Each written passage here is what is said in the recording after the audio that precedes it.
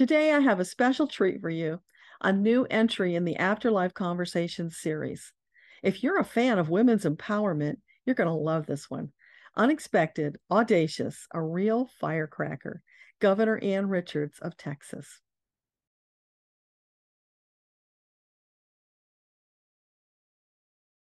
She was feisty with a personality bigger than her beloved state. She was also a civil rights activist and an avowed feminist. Even though she's now speaking from the other side of the veil, she's still keeping an eye on things and has some mighty big opinions about the state of the world today.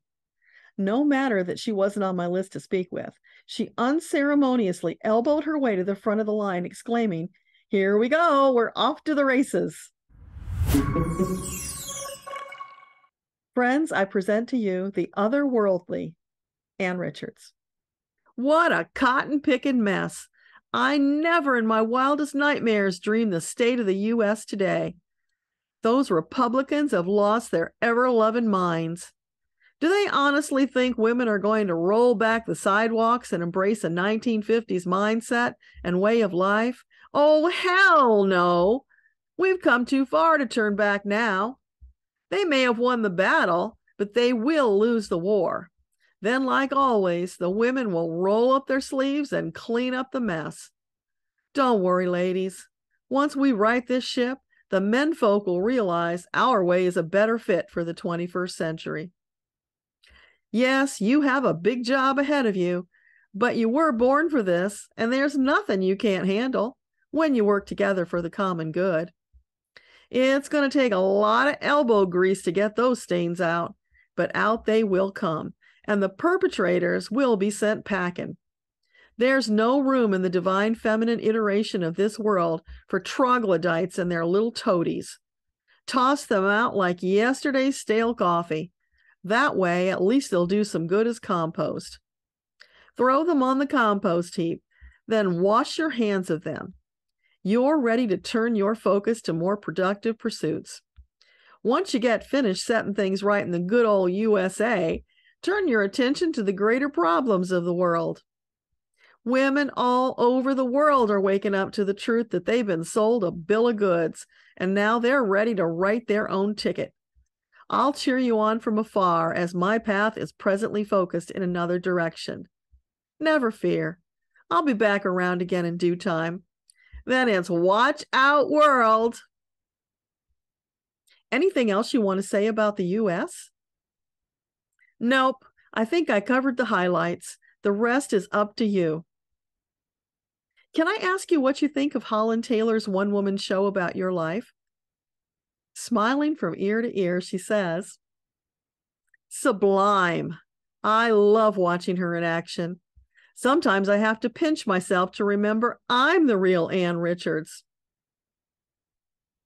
I'm pleased as punch and honored to be remembered. You know, all of us over here appreciate it when you remember us, especially if it's fondly. Holland accentuated my best characteristics. Don't fool yourself. I could go on a real tear if someone got on my bad side. I was no angel. But back then, dealing with those swaggering Texans, I had to give as good as I got. It weren't easy. I paid the price for my ebullience, believe you me. They extracted their revenge out of my hide. Underneath the finery I wore, you'd have found some pretty deep scars.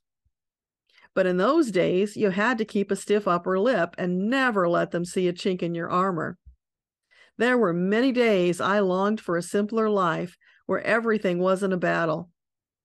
Some days the oppression was suffocating. Not that far removed from some of the demonization and punishment from previous lives. You think when you incarnate that everything will be different. This time you won't let people push you around, take advantage of you, or rain on your parade.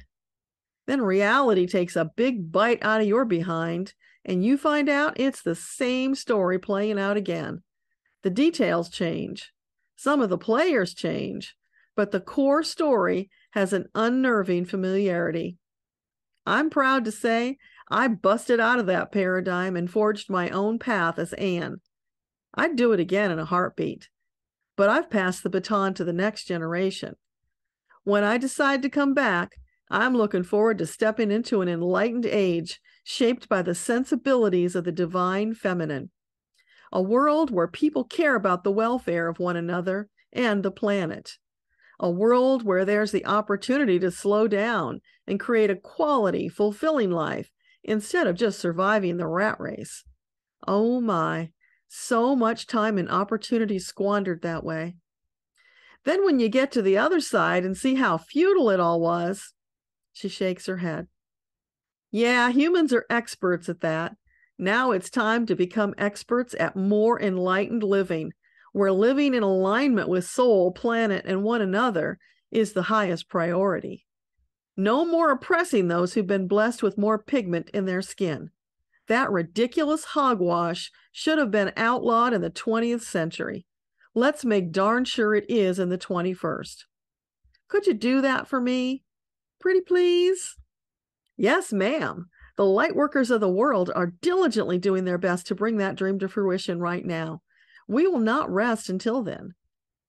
What's life like on your side of the veil? Do you hang out with any of your old friends? Any special projects you're involved in? Life over here is spacious, expansive, flexible, sometimes exciting, other times a little tame. Yes, I regularly bump into old friends and some former adversaries. Over here, all our differences evaporate. Everyone is united in purpose of soul expansion.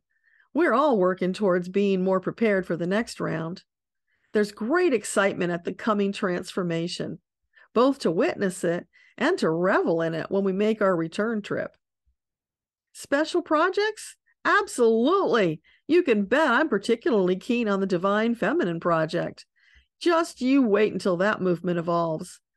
Yes, it will be transformational when it clicks into place, but that's only the beginning. It's going to expand across the globe, shifting consciousness in ways beyond your present ability to see.